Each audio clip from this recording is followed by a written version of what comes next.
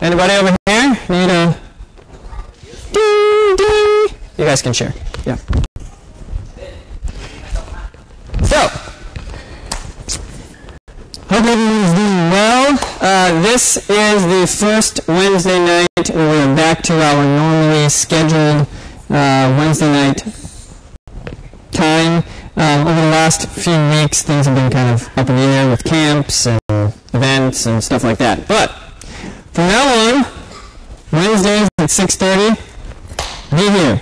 Invite your friends. Nice job, inviting your friends. Okay. So tonight we are going to be starting a brand new series entitled "Build: How to Build a Faith That Will Last." You can go to the next slide there, Judy. My remote is not working, so we're going old school today.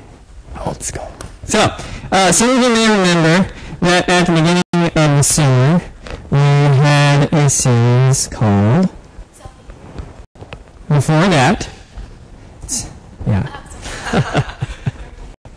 We had a series called Line, which Laura hated, and she's glad that it's over. And never said that. I know. Yes. So we had a series called Line, Making Your Faith Your Own. And this series is kind of building on to the foundation of that series. Now, some of you are sitting here going, well, I wasn't there for that one. That's okay, because this series can absolutely stand alone. And some of you are like, I was here, I don't remember anything. That's okay. Okay, I taught the series, and I still have trouble remembering some of the things that I said. So, I don't blame you if you don't remember stuff. Which is why sometimes it's important to repeat ourselves. But this series is designed to kind of build on to that one. So it's going to be about building a faith that will last. So it focuses on having a faith that not only that you own, and it's important to have a faith that is your own, but one that will last. I was thinking about some of these questions today as I was sitting in my office about you guys, because I love the privilege of discipleship and to be walking alongside you all spiritually. And it made me start thinking about what do I hope to see in you guys 5 years from now, 10 years from now. What do I hope is built in you in terms of your faith that will actually last? What do I hope to see when you move away for whatever reason? Sometimes families move and relocate, and I hope to see that your faith lasts even then.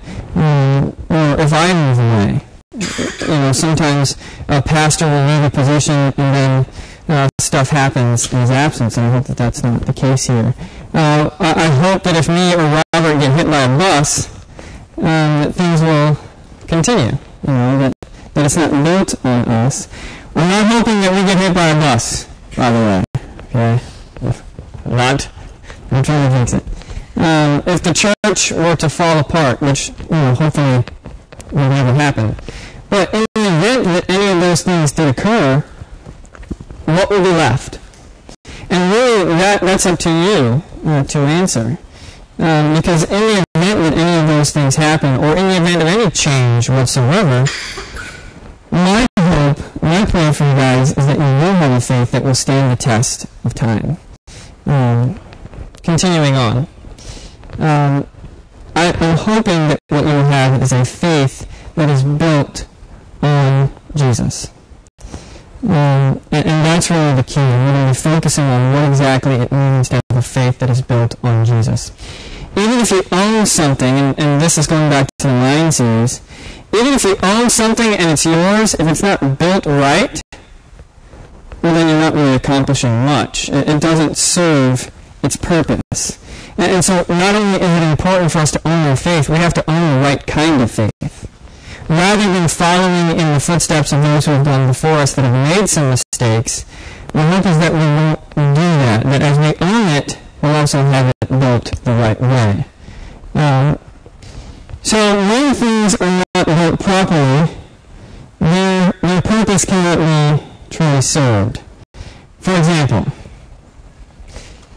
What's wrong with this photo? Yeah, there's a lot of this gate missing, and yet it says, notice, keep gate closed and locked. So what I would call a holy fail. This here is another example of a holy fail. You can see, and if you can't, this right here is the wall. So this drawer is not going to open at all. You gotta wonder what the guy is thinking who says, yeah, this is okay, right? Next we have a door leading to nowhere. Right in this region, there is a door that wishes it were a window. It's trying so bad to be a window.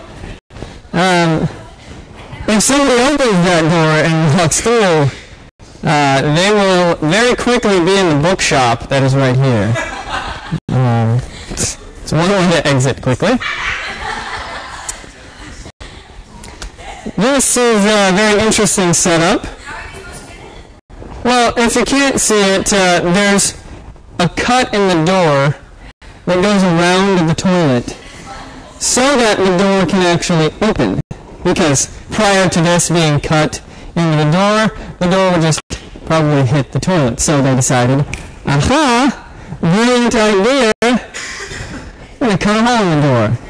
Now, what they probably weren't thinking is that when you close this door, there's a hole right here. And so anybody walking by will be like,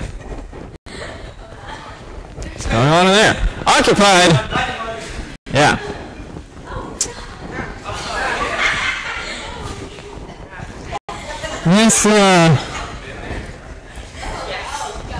This did not obviously have very much foresight. This is one of those weird European bathrooms, I hope. Because if I were ever in this situation, I don't know what I would do. This will create some awkward conversation. Yes, this is the conference call of urinals here. So when something is not built properly, it doesn't serve its purpose. When something is not built the way that it's supposed to be, it's not going to accomplish anything of worth. And our faith is very similar. We have to have faith that is built right and on the right foundation. And so that faith is built on Jesus. As you can see there on the board, on the screen rather, what the builders in those pictures did was they took shortcuts. Rather than doing the hard work of doing it right, rather than taking the time to make sure that it was built up to code, rather than looking at the blueprints, they just cut before they measured and made it work and jerry-rigged it. They took shortcuts. And because they did, we got some very goofy-looking homes. Now, here's the thing. Oftentimes in the church, we do the very same thing. We take shortcuts in our faith. Rather than doing the hard work of doing it right, we take some shortcuts, including some of these. It is much easier to rely on your pastor or your youth pastor to do the hard work of Bible study than to do it yourself. And unfortunately, one of the shortcuts that a lot of people take in the church is expecting that they are only going to be fed the Word of God when a pastor is preaching. Rather than doing the hard work of actually spending time in the Word every day themselves, studying for themselves, asking their pastor what kind of resources are beneficial. Because your pastor, if you ask me that question, you say, hey, what can you give me to help me do Bible study every day? Or I'd love to put stuff in your hands. Well, unfortunately, what people do is they say, I'll hear it on Sunday. I'll hear it on Wednesday. That'll be, where I get my fix. But think about it like this. If you were to say, you know what? Rather than cooking and eating myself, I'll just go to a restaurant every Wednesday night and every Sunday morning. And that'll be the 2 times that I eat every week. And I'll be good. We wouldn't do that. That would be crazy. It would be crazy to think that you can only eat 2 times a week. But that's exactly what we do with our faith, that we take the shortcut of relying on the pastor. And it's not just in Bible study. Many times people take the shortcut of relying on their pastor for all of their spiritual development. And unfortunately, sometimes people build their foundation on the pastor rather than building it on Jesus. And so if that pastor is ever gone, then their faith falls apart because it was built on the wrong thing. That's a shortcut. Another shortcut that we take is that it's much easier to rely on a worship leader to lead you into the presence of God. But oftentimes when we think of worship and praise, we think that has to wait until Sunday morning or Wednesday night, and that's really not the case at all. Just probably in the last couple of years, this thing was invented called an iPod. It's weird. It's a crazy contraption that will fit in your pocket, and it has like hundreds of songs on it. Yes. It's the greatest thing I've ever seen. Like a Walkman. I did drive into the future in a DeLorean with my Walkman, and most of you have no idea what that even is. A Walkman. I used to have a CD player that I would hook to my belt, and it would skip. I couldn't jog because it would skip. And so if I was running and I had my CD player, I would have to hold it in my hand like this and run so that it wouldn't skip. It's different kind of times. But we have this idea that worship can only happen when we're here at church. We have this idea that worship can really happen if we're at camp. You know, those of you that have been to a youth camp, some of you have been to a couple of those with us. We have this idea that nothing can ever compare to worshiping God there. Well, that's really not true, because the same God that's there is here as well. We are the temple of the Holy Spirit. We can worship Him at any time. And so it's foolish for us to believe that we have to put that off until we're at camp. Among other shortcuts that we take, your youth group or your church. You know, we take the shortcut of believing that our faith rests and falls on our peers, our friends. We put so much emphasis on the Wednesday night experience or the Sunday night experience that throughout the week it's as if we're empty, waiting for that to fix. And again, not that there's anything wrong with youth group. I love youth group. If I did not, I would not be in this position, because it would be really crazy.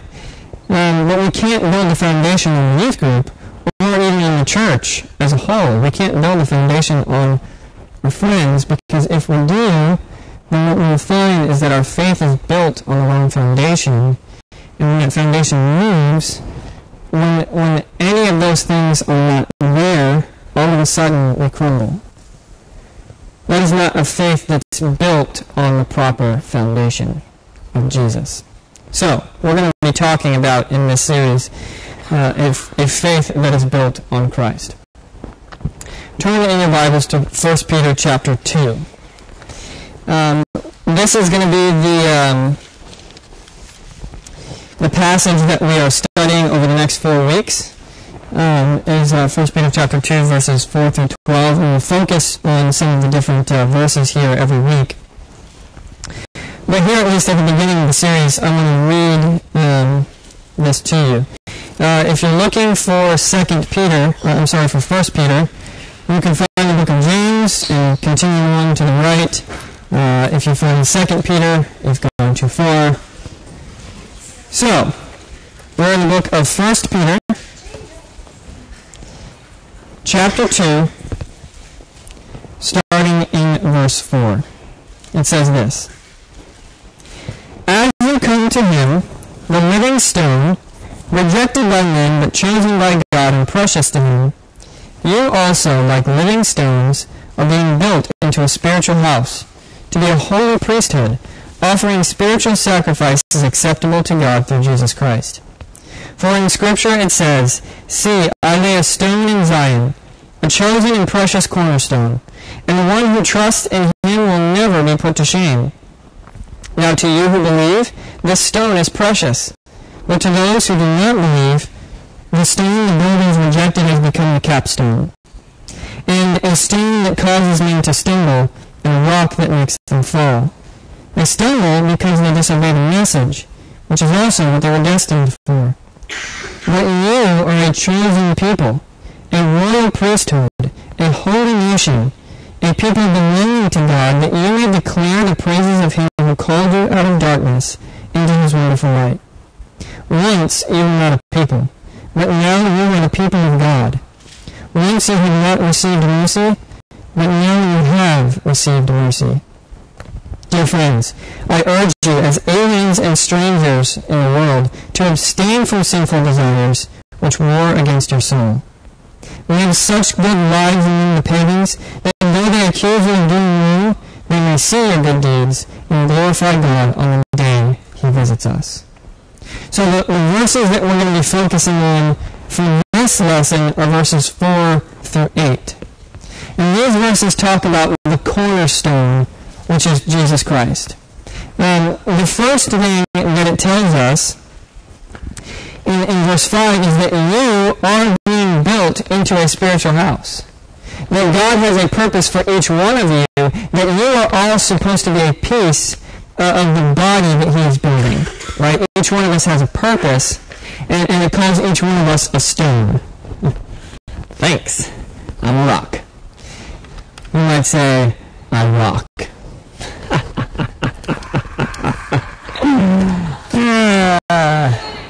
Man, I am funny. Yeah. We are all stones in this spiritual house that God is building. But the key to this passage is that every single one of these stones is built on a cornerstone. The way that construction worked in the first century is that any structure that was built was begun by laying the foundation of one big, even stone, and it had to be perfectly even, and they spent a lot of time on that stone specifically because it was what everything else would be built off of. And they would lay it in one corner, and everything else had to square up to that. The cornerstone is not so important in the way that buildings are built now because of the advances of science and all that, technology. But back then, it was very, very important for there to be a perfectly even and well-proportioned cornerstone. And every single stone was built on that. That was where every stone found its foundation. And so this passage tells us that for us, that cornerstone that every single one of us is supposed to be built on is Jesus. Our cornerstone is not the church. Although the church is very important, it is not the cornerstone. Our cornerstone is not our leaders. Although our leaders are very important, we are not the cornerstone. Our cornerstone is not our friends, our parents, our efforts. All of those things are important and they have value, but none of those things are the cornerstone. The cornerstone has to be Jesus. If we're not built on that, then ultimately we will crumble. A house that was built in the first century that didn't properly line up with the cornerstone eventually would structurally collapse.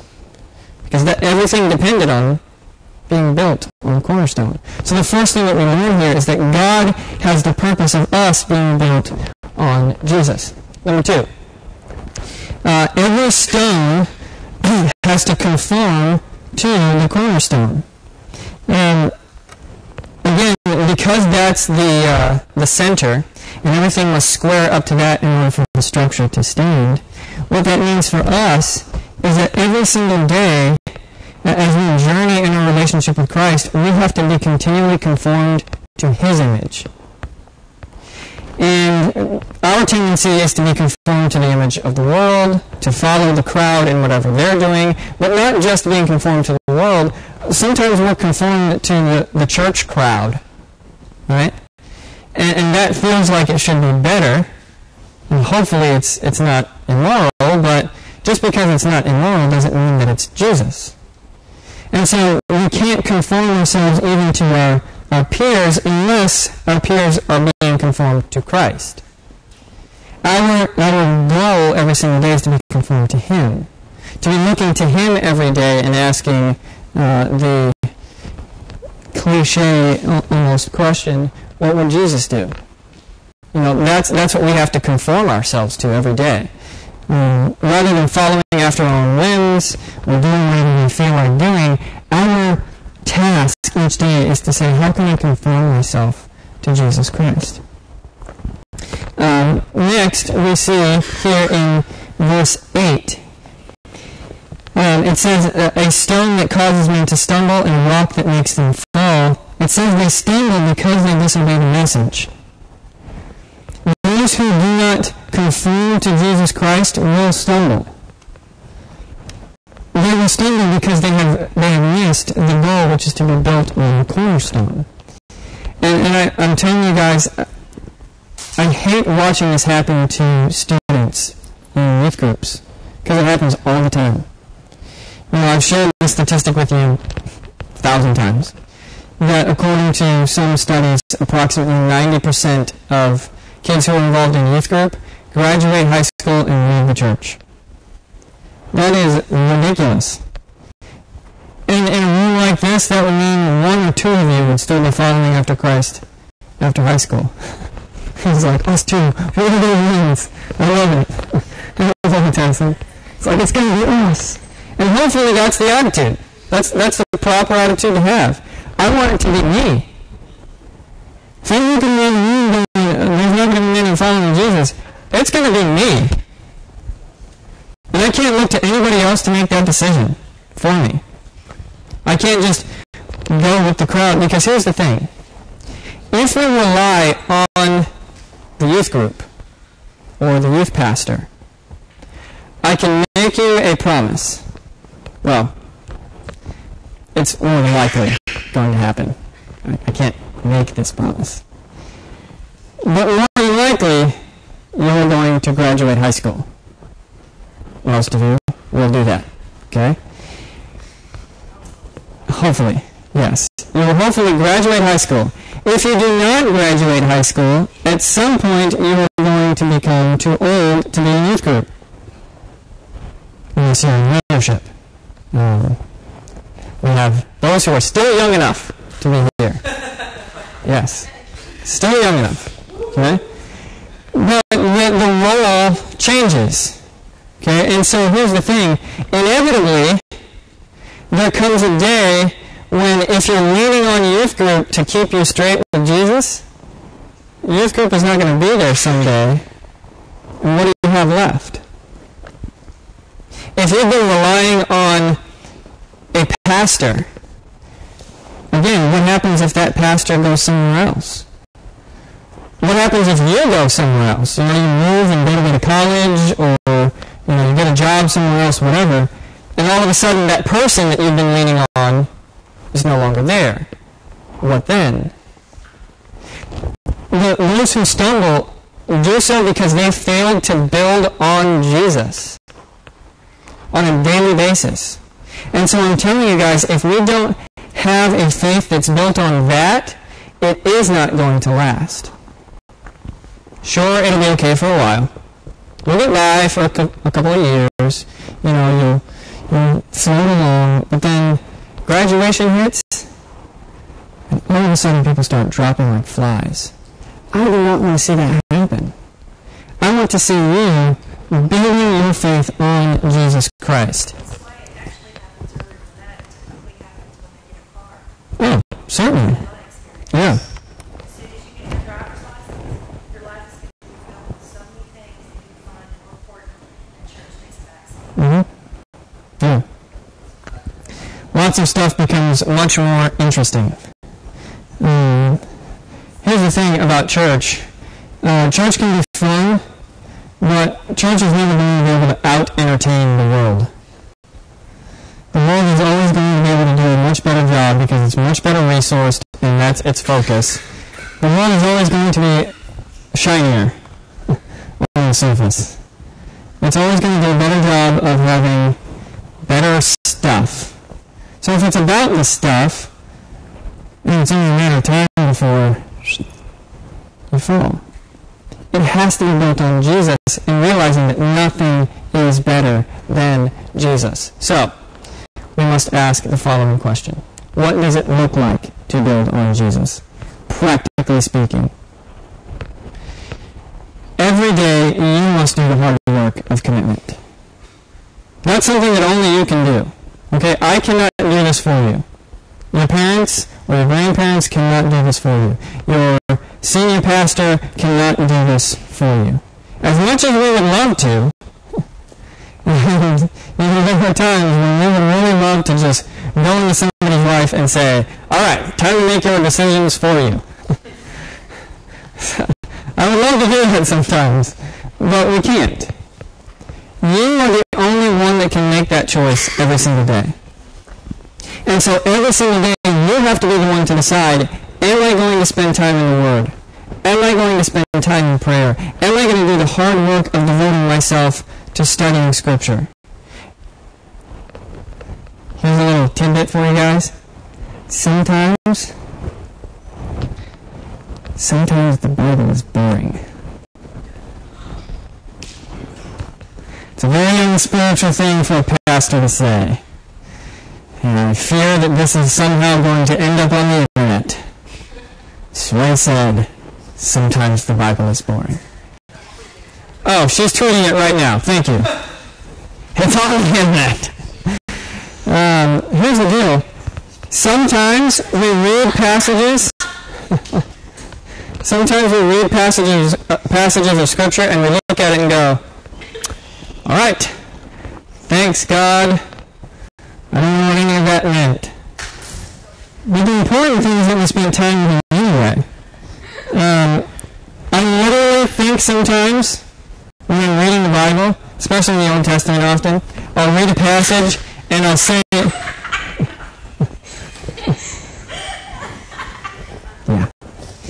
Sometimes I'm reading a passage in the Old Testament and I'll literally say to myself, God, you're being weird again. Because there's some strange stuff in there, you know? God, you're being weird again. But am I willing to do the hard work of a relationship? A relationship is hard work sometimes. We enjoy a relationship, but sometimes a relationship requires some, dedication. And the same is true with the Lord. That every single day, am I going to be committed enough to focus? Am I going to be committed enough to say, I'm going to shut everything else out and be in this? That's only a commitment that you can make every single day. Rather than waiting on somebody else to force you to do it, which is what so many people do. Let me just say about this, rather than waiting on someone else to force you to do it, one of the things that I see in Christian dating relationships, when two Christians are dating, I'll inevitably hear one of them say, man, I love our relationship. This person urges me to read my Bible every day. I appreciate that about them. It reminds me that I have to do it. And they think to themselves, man, this is great. It's a great relationship. And I'm sitting over there going, you need a girlfriend to remind you to read your Bible every day? You should be doing that without someone. You need a boyfriend to be your spiritual director? You got a problem. And not just in dating relationships, but if you have to wait on me to force you to read your Bible, then that's on you. You pursue a loving relationship with God every day. This is something that we can enjoy and love and pour ourselves into, but the only person that can make that choice is you. It can't be me.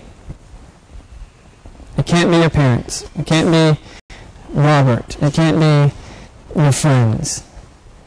You are the only one who can decide, I'm going to be committed to building on Jesus and Jesus alone.